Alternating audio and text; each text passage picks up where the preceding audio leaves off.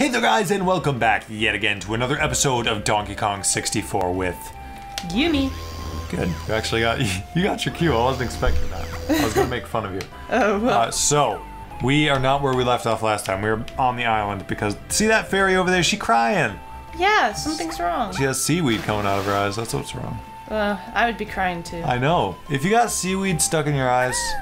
I've got seaweed stuck on my feet before when I've gone swimming. Look at the little fishies. Yeah, she can't see the fishies. That's why she's sad.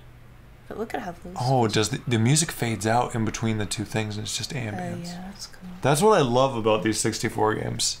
They're really awesome. Now I want to see, does each character keep their own count of crystal coconuts? No. I think we all have 20. Okay, so get the banana warp here. Also, I want to take a minute to appreciate this music.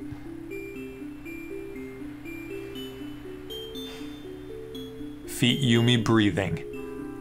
Okay, so let's go. There's a headphones back there, I think. Oh yeah. Oh yeah. Gotta get those headphones. Is there? It's a golden banana, is what it is. Okay, so let's. I did not expect. We're gonna find a lot of golden bananas in this episode, you guys. We're gonna make up. Okay. There we go. Okay, we're gonna make up for not doing much last episode. Last episode we were really caught up and we were trying to learn the controls all over again because we hadn't played the game in like 9 months. Yeah. Anyway, dance. Time. Yay, okay. 19 is a pretty good number. By the way, did I ever mention that I think that the feathers she shoots are Breagle feathers? Oh, that's a fan theory. Although a rather ominous one. I don't know, they don't have to be like from a... Her hand motions right now. Yumi's hand motions. She doesn't have to be from a... They could be like discarded, you know, that fall out after preening. Oh, okay, yeah. So, yeah. True. Like, shed beagle feathers. Yeah. Beagle. Okay, Beagle. I'm just gonna stop. Go in there. Beagles have feathers. Okay, so this is the first time we've shown up. No, it's not. No, we've it's not. done it Okay, sorry, but it's the first time this year. But we have to go into the Crying Fairy and find a Crying Fairy. That's Crying Fairyception. Oh, this place is beautiful. It is. Of course, what would you expect if this is a Banana Fairy Island? There's the Queen, and she's very sad. You know why? She has a banana on her head. Oh, that's why. Oh, I just don't know what to do.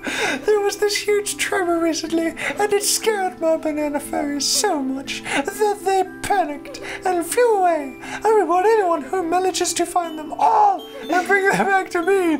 Please help me, little one. She's just like, Calm down, Mrs. Fairy. My friends and I will look out for them on our adventure. Mrs. Fairy? Is she like married fairy?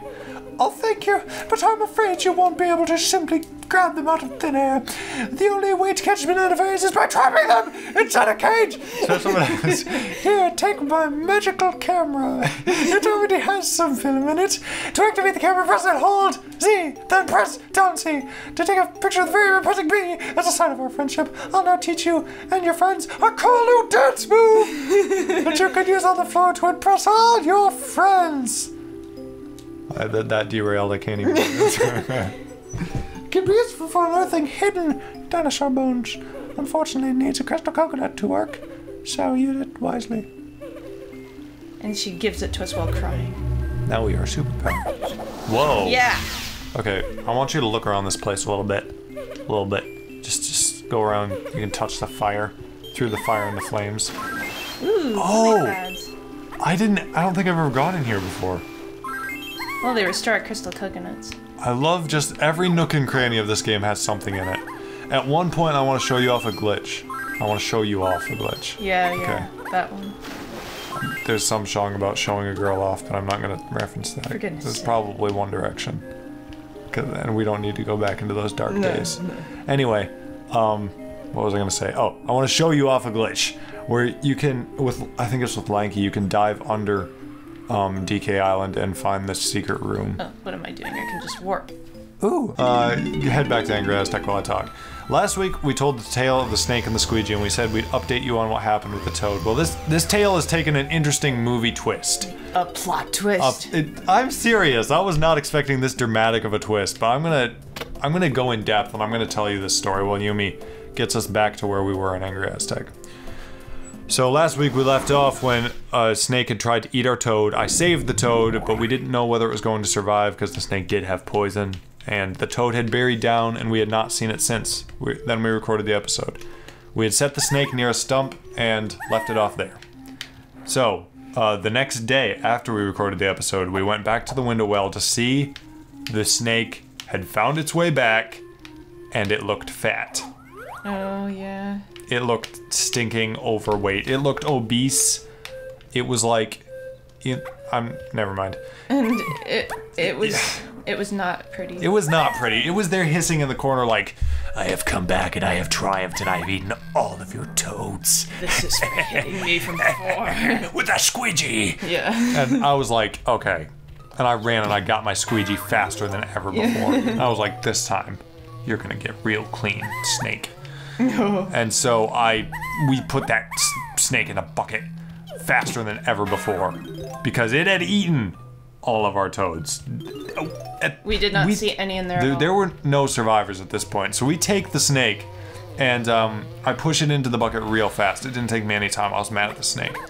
And so I'm like, I'm gonna cut its head off with a shovel. And then Yumi was just like, no, we must spare the snake. And so you can head to Snides now. And I was just like, what? This is what it was like. Yeah, and it got me a coin. So anyway, no squawks, you tail interrupter. Anyway, Yumi spared the snake's life. So basically what we decided is that, well, Dad drived, he's gonna drive. I would hold the snake in a bucket with cardboard over it, and we would take it far out of town, and we would dump it someplace that nobody would find it. So basically, we went about 4 or 5 miles out of town. Maybe there was this little creek and these little woods next to it. I took the snake and I stinking hurled it into the woods. I took the bucket and I was like a bale. And that snake flipped at least 7 times in the air. Yeah. It was gonna pay for this, basically. Anyway, then I came home and I rechecked the window well, and there was nothing there. Now We were very sad. That made us very sad. Okay, so, and the number one way to get toads to come out, by the way, is to make it wet. So I took the hose and I sprayed all around just to see if they were like hiding and burying. None of them came out. So I was like, okay, we lost all the toads. So I was distraught at this. It's kind of like when your dog dies. I didn't expect it to be like that. Yeah, look at DK, he's gonna. I've never had a dog die, so it would probably be worse than that. I have. Is it worse than that? Kinda. Yeah, because like the dog is more of your family. But even so, I wasn't expecting to feel sad at all, but I was kind of bummed because my toads were gone. They were eaten by a stinking snake that looked like Dracula. And so I was kind of bummed while I was doing the dishes. Then I got the idea late at night, about 9 o'clock at night. I was just like, I'm gonna go down and check again. So I go down and check again. What I find poking its head up from the dirt. The lone survivor, the toad that had been bit before and who had buried deep down to recover, had been deep underground the entire time the snake was there. And a couple hours after the water soaked down, it brought it back up and it rose. And it was like, I have triumphed over evil. Yes. And 1 week later at this point, it's still fine. The bite mark has worn off. It looks as good as new. And we're happy to say that we have one survivor. And the snake is gone for good. The one that got bitten survived. That's just deep. Yeah. Like the others were like, they thought they were gonna be the survivors, but then in a twist of fate, the only one that went through the hardships was the one that was able to withstand the toughest times. Everything happens for a reason. Let's look at our bew prints. Bew? But they're not blue. They're yellow prints and red prints, but that doesn't sound as catchy. Okay, I love this beat. It's like, it reminds me of the Pink Panther. Yeah, kind of. Because it has that jazzy kind of. But then here's where he tries to infringe on DK's theme. Oh, See? those horns in the background, you can't do that. Because that's Donkey Kong. Yeah, that's Donkey Kong owns that. So if you switch in the tag barrel to Tiny at this point, I think we also have her blueprint that we got earlier. We came out swinging. We're coming out swinging with a bit of a plan in this episode. We have written down what golden bananas we want to get, so we don't get sidetracked. This will be our third, and it's only 10 minutes in. Which, I mean, if we kept going at that rate, we'd have a pretty nice LP. Yeah. But we're not going to keep going at that rate. That's what I need, Cog. I'm a little bit weird and a little bit stinky, but that's what I need. Yeah. Ooh. He's good at that. I think every world has like a different animation. Yeah. Donkey Kong. Wow. So 21 golden bananas on the wall. 21 Now I've got golden a bananas. purple print. Look at that. It's a flying saucer. That's what Cruel's using. Each like color goes in that row, and then the other row is the worlds. You get them in. Yeah, that's really cool. I love this plot twist. Rare was so detailed in their games.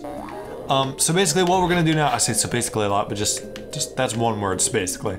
Yeah. And you just basically one word. It's basically one. So, what we're going to do is switch to Lanky, but Chrissy has Yumch has not gotten that memo yet. Well, I wanted to check to see if we even had the switches like we want. Oh, the switches, okay. Yeah. Okay. We planned. Yeah. And there's the bananas too, and a tag barrel. Okay. Yeah, so get that watermelon on this bend on the sandy bottom. We got like 2 watermelons a while back. We got a watermelon that tasted great. It tasted so good and it brought me back my childhood. And then we got another watermelon that did not taste great, and I don't know why. It was a bummer. Yeah, it was kind of like a weird texture. It tasted like a fuzzy watermelon. It wasn't moldy yet, but it just tasted like it had no flavor and a little bit... Wow. And a little bit too much fuzz. Yeah. Me and Yumi were mentioning before the episode started that we really liked the character animations and their personalities. Yeah. When you come to them, they like are happy getting chosen. If you pass them up, they get mad. It's hilarious. Yeah. And I love it. And how they're trying to persuade you in the background to pick them because of their various traits. Like Diddy's like, look, I'm pretty strong, I'm pretty fast. Like, he's like, I've got long arms, and Tiny's just like, oh, I'm tiny, so pick me. DK is just like, seriously? Okay, so we're gonna need Diddy for this part. This part is decently hard, I think. You're Diddy, so yeah. You gotta go find a jetpack barrel thing. And I've gotta go up there and do what? You gotta go up and hit a switch, and then you gotta do a little deed, and then the switches will appear. Oh, I gotta do a deed. Yes, a special feeding deed. Indeed. Indeed, yes. I've been playing Pikmin a lot this week, Pikmin 2. Yeah. More specifically, so these controls are a bit foreign to me right now. If you play another game for long enough, it's the same with an instrument. If you play bass guitar, all of a sudden you forget how to play ukulele for a few minutes. It's really weird. Okay, so I am now Diddy Kong. Go to the top of that 5-floor tower. Not the llama tower. No, we already did that. Oh, mean, there's one of the Lanky's banana bunches. And Tiny's. We gotta look for those. So, we're gonna go up here, and then we're gonna go like... Oh, whoa, sorry. There we go. Here we go.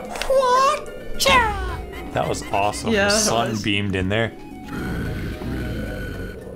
Okay. Did he just burp? No, he said, feed me. Wow. So let's go feed him. He I mean, didn't say what to feed him, though. And he didn't ask very nice. Yeah, but if a thing like that said, feed me, would you say, you got to say please? No, I would say, why are you talking to me, dude? You're not supposed to be alive. Well, he's gonna help us, so we should help him. Okay. Because that's Yumi's a good policy. reasons. No! No.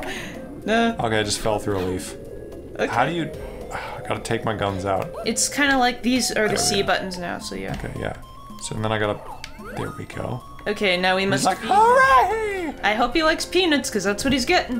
Hope the he doesn't only have thing an we got. allergy or anything. I've got an allergy to peanuts. I don't know if you guys knew that. I And guess he gets he's faster okay. each time, by the way. Unless that's an allergic reaction, I guess that's okay. Yeah. He's very reminiscent of Juju Yeah, in Banjo-Kazooie. only he likes eggs.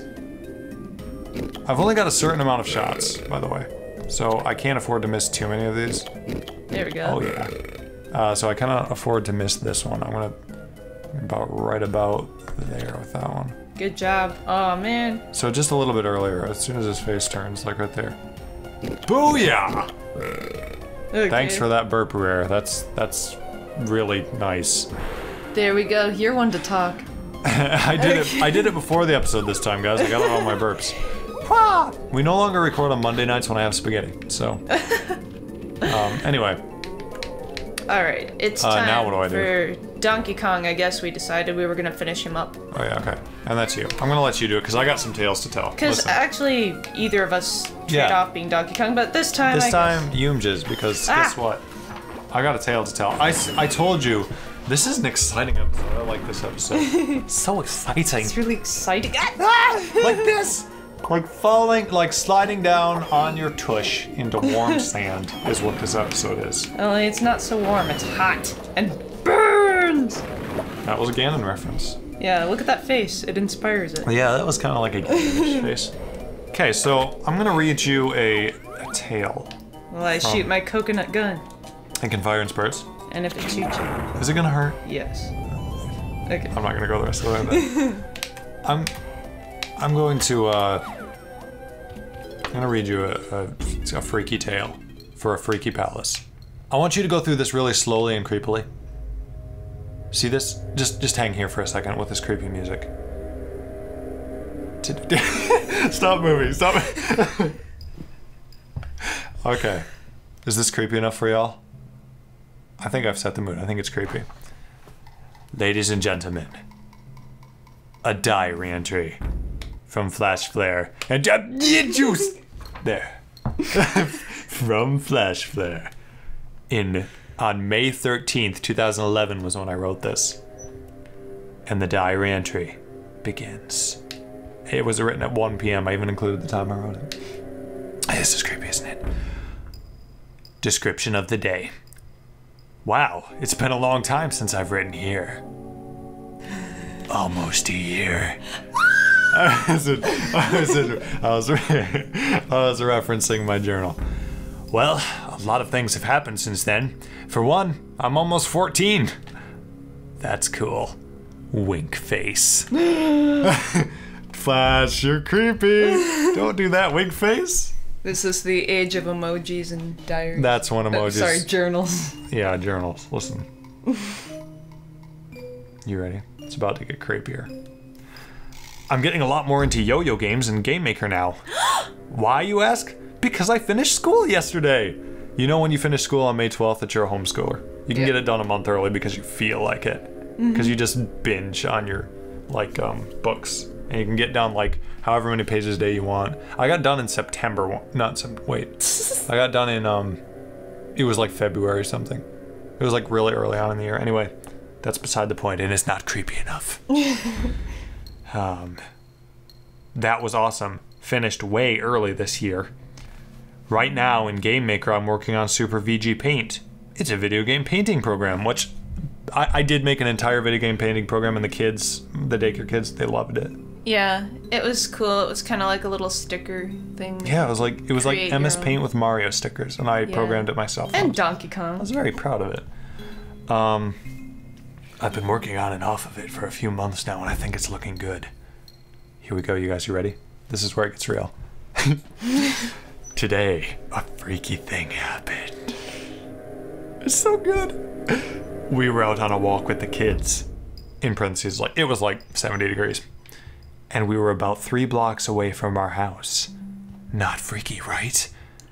Well, there's a big tree that stands right by the road that we were walking on. We were about 30 feet away from this tree. Maybe even closer at this point. It was a pretty freaky tree, guys. Yeah, it was a freaky tree. All of a sudden, there was a snap. And the 50-foot tree came down on a house 30 feet away from us. Now, guys, this was like a thick, huge oak tree. 50 feet may have been an understatement. That thing snapped, and we were standing right on the same road as it. It fell the other way, and it smashed a house right next to us. I think we were like across on the other side of the road. Yeah. It wasn't like we were so close, but It was 30 feet away. it was still pretty close to see something like that. And right when we walked past it. Yeah. And no one was hurt, I don't think. But the dog in that house was going crazy. Yeah. There was a dog in the yard, and it was like, "Pah!"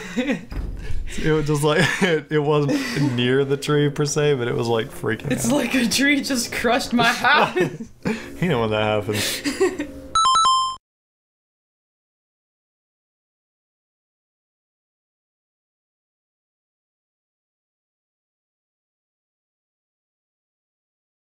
It also brought down a power line that we had to go under because it like draped across the road and it like fell down on the other side, so we had to like go under it very carefully.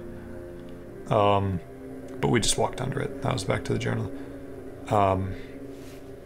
And then I just like stopped the tale right there, and I started talking about The Biggest Loser, which was a show I was really into at the time. And I was very mad about Austin going home because apparently I really liked Austin. I don't remember much of Austin now, but I really liked him. Okay. And Dad's birthday is in a few days, and I still don't know what to get him. He's just that kind of person. He is. He is. That's the thing. If you guys have any ideas on what to get our dad, just comment below. Okay. It might help, like me 6 years ago. So now what time is it? Overview time. I used to do overviews of the day.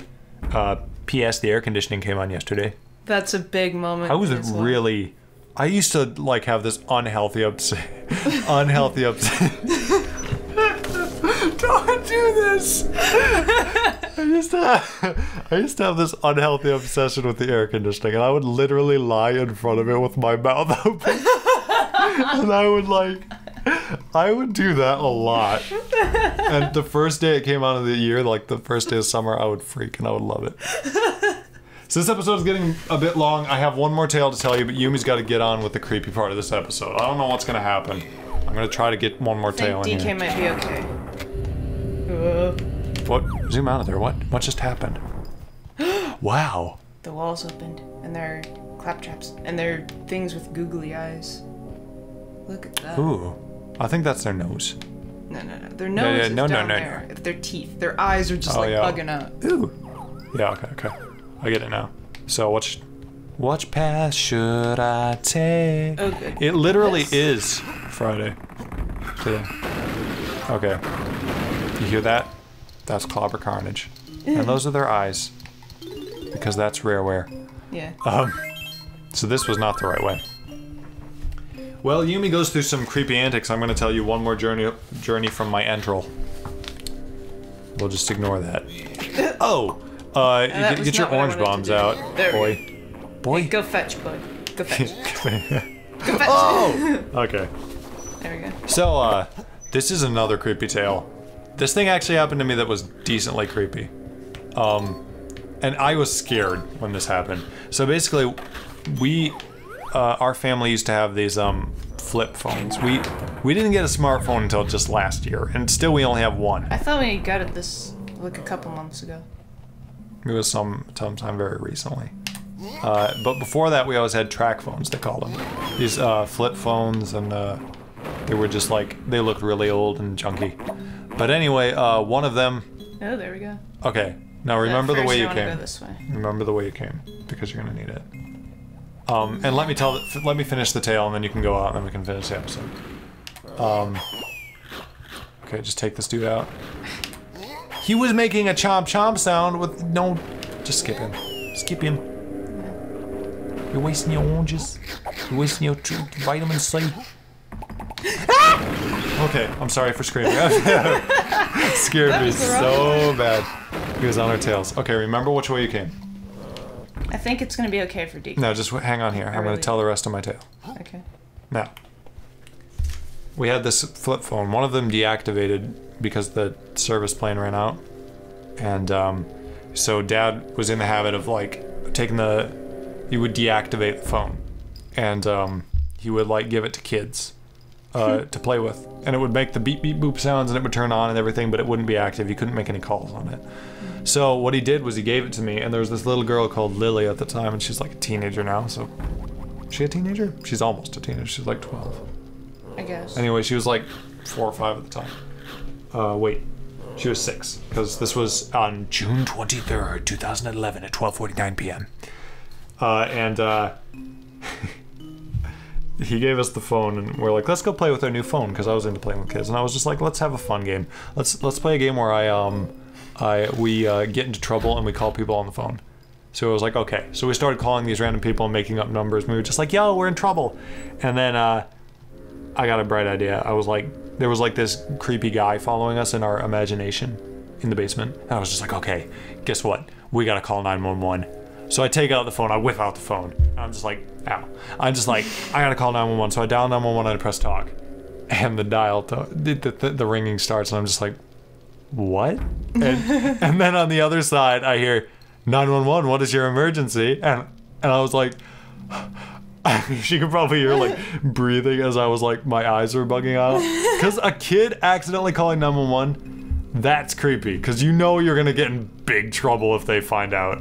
So right away, I was like fumbling around with the phone, and I just like mashed the off button, and like it was off, and like I was just like, they're gone. They hung up, and I was like, I'm gonna get arrested. Because kids, you know, they will. And that day, Flash learned that even a deactivated phone can still call 911. That was the whole moral of the story. I went up and told my dad, I'm like, what? You said it was deactivated? He's like, deactivated phones call 911 for safety precautions because people who need to grab a phone, you know. Yeah. So that happened. 911 never did get back with me. I think you cannot track a deactivated phone is one thing, so they did not know where the call was coming from. Which is why they didn't follow through and try to figure out like if it was an emergency or not. Don't do that, kids. Don't prank call 911. That was a serious accident, and I will never do it again. Now on with the creepy episode. Let's get this bandana. Donkey Kong. Oh, get out. There's a target on you and he said get out. I hate this. This is creepy. I thought it didn't happen with Donkey Kong. Okay. But it now does. Listen, we went to the left. They're back. Okay, and if you get hit, it's over. That's all your health. I don't think so. Yes. But we're up. Okay, good. Now, an interesting thing is that's the same voice that the Feed Me guy used. Oh, hey, did he turn on us? I think he might have. That's rather ominous. Sometimes a door closes in life, but another door will always open. And sometimes you burn your toe. As Yumi gets bombed and sniped by mysterious voices. Thank you guys so much for watching this episode. It went a little bit long, but we got a lot of tales in. Thank you guys so much for watching. We will continue to give you updates on our life. And we are going to see you guys in the next episode. See you guys then. See ya.